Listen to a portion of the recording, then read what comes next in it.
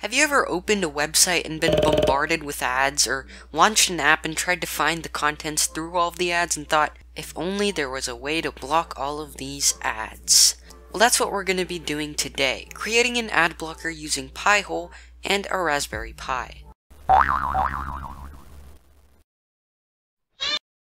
What's really cool is that, unlike a traditional ad blocking extension, Pihole can block ads and malicious sites for your entire network. And what's more is that this could be set up on a wide variety of environments, as Pihole is super compatible.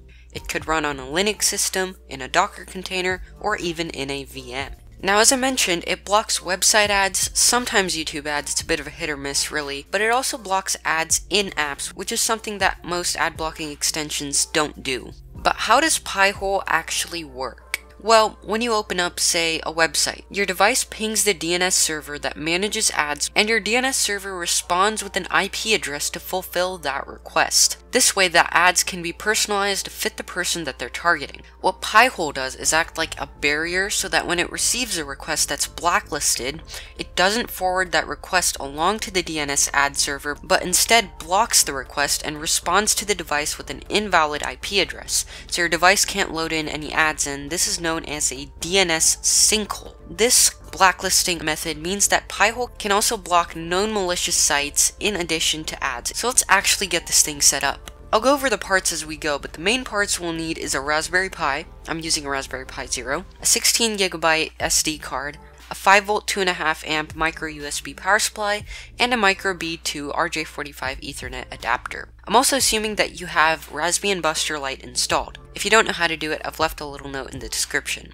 With the OS burned on the SD card, you can plug the SD card into a computer and make an extensionless file named SSH under the boot partition so we can access it later with an SSH client. Now you can plug your power supply into your Raspberry Pi and also hook it up through the adapter to your router using an Ethernet cable. Now we need to search for the Raspberry Pi's IP address so we can access it using a secure shell later on. A simple way to do this is to run a program like Angry IP Scanner. Then you can search for the host name Raspberry Pi and take note of its IP address. Now that we've fetched the Raspberry Pi's address, we can now assign it a local static IP address. The easiest way to do this would be to Google how to set static IP of insert router model name and follow those instructions. You can also do it on your own by logging into the router's admin page and looking for something labeled with static IP or DHCP and clicking on that and entering the IP address that we fetched earlier with the Angry IP Scanner. We can now restart our Raspberry Pi to allow it to grab its new identity, you could call it. With the Raspberry Pi set with a static address, we can now work on accessing it via SSH. I'll be using PuTTY for the SSH client as it's pretty popular, but you can really use any SSH client. To configure it, you can enter the static IP of the Raspberry Pi into the SSH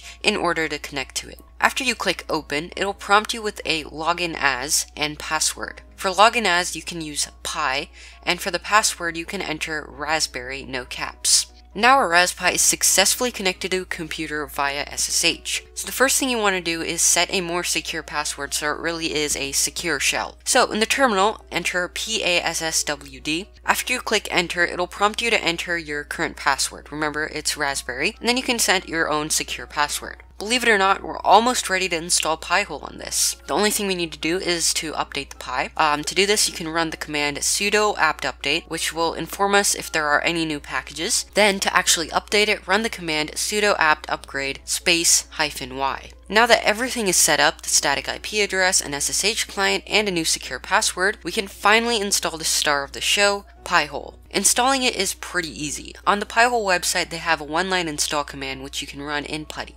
Eventually, you will be brought to a config screen after a bit of processing. You can actually press enter because all of the recommended settings seem to work fine. Then, when you get to the choose an interface page, you can choose ETH0 if you used an Ethernet cable to connect it to your router, which I did. The next screen is where you choose your upstream DNS provider.